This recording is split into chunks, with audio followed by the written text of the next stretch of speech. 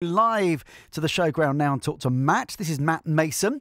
He's a Royal Marine who is based in Plymouth. He's at the county show, though, talking to people about a world record attempt he's about to have a go at, rowing 550 nautical miles across the Arctic Ocean. Hi, Matt. Tell us about this. How are we doing, Michael? Thanks for having us on. So we're going to be rowing from Tromsø in North Norway, 550 nautical miles to Svalbard, which is about 500 miles from the North Pole. So it's going to be absolutely freezing. Hopefully we'll see some lovely whales and some great wildlife. But pretty nervous about how cold it's going to be. Yeah, I mean, it will, I'm sure, be great wildlife. But, I mean, this is one of the most northerly land masses, well, in the world and certainly in Europe, isn't it?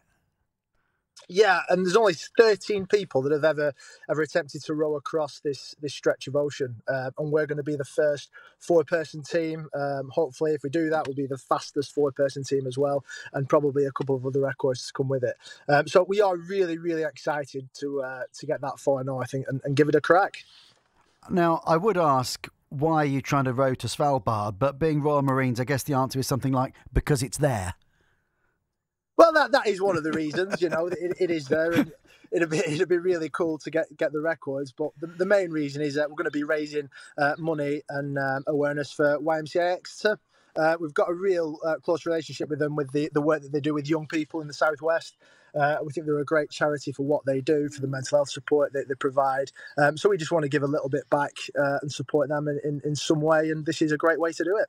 That sounds fantastic, and it is an incredible challenge that you're putting yourselves through. I know you'll have put a huge amount of research into this and looked into it and considered what the toughest parts are going to be. What's concerning you most? I think because we're so exposed, I think what makes this row dangerous is just how cold the water is.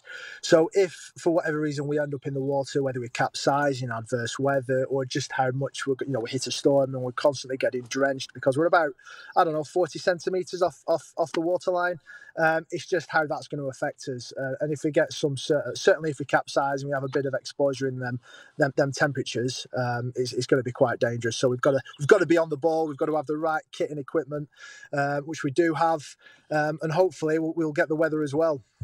How do you cope with getting some rest, getting some sleep? We're going to be rowing 2 hours on, 2 hours off, which sounds absolutely horrific, but your body does just naturally get into it. At night we're going to look to, at night it's not actually the sun's not going to set. So at night we're going to look to do 4 hours on, 4 hours off if it's not too cold and we're not spending too long on decks. Then you get a good sleep, and 4 hours sleep for any parents out there, 4 hours is dreamland, isn't it? It's perfect. So hopefully we'll get plenty of sleep, 12 hours a day. We'll just see how it goes. Just have to roll with it. It's one of them things where you just got to roll with the punches, haven't you, and see what comes up. I love the way you make it sound kind of inconsequential, really, Matt. Well, you're going to get 12 hours sleep a day. It's going to be fine. You've got to look at the positives and everything, haven't you? If the reality hits, which I'm sure it will, about 3 days out, we'd be in a different state of mindset. But you've got to look positive. You've got to find every positive spin on things, haven't you? Otherwise, you never do anything. Yeah, no, you're absolutely right, and I think it's absolutely admirable what you're doing. What are your mates making to it? Well, we've just crossed the North Atlantic. We've just rowed a boat from New York to London. So this is sort of part and parcel of what we do. But it's a different extreme going this far north. So I think there's a bit of concern again with that capsizing in those sorts of waters. So I think they think we're a bit crazy, a little bit mad. But they love it, They love hearing the stories when we get back of the wildlife we've seen, the stories the things that's happened on board. I think that they're as excited as we are. Interesting. You talk about rowing across the Atlantic. That is obviously further. Which do you think is going to be the tougher challenge? I think they're both equally as tough as each other because, you row across the mid-Atlantic, it's, 30 odd degrees. The water's 27 degrees. So when you get hit by a wave, it's quite nice and warm. The North Atlantic, it's a bit colder, a bit more ferocious. But not quite as cold, and the Arctic's just going to be, anywhere from -5 to +5, depending on wind chill. So, that's going to add a real different dynamic to this crossing. And as a team, we're really excited to experience it and see how it's going to feel, and if we can cope with it. Well, good luck with it, Matt. I know we'll try and keep in touch and follow your progress with great interest. How's the show today, by the way?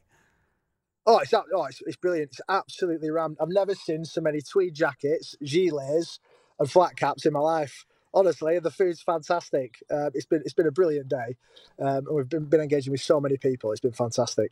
You are in the home of the gilet. It literally is the home of the gilet as well. I've never seen so many. Matt, good to speak to you. Good luck. Keep in touch.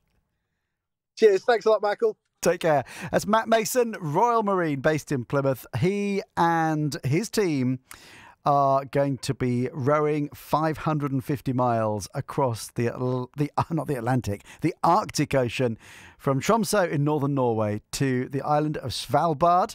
So shout out to Matt and to his namesake Matt Ingalls, Somerset-based businessman Mark Seeley, and Colin Hiscock as well. They've got no support vessels. The crew is going to be entirely self-sufficient. It's quite a challenge.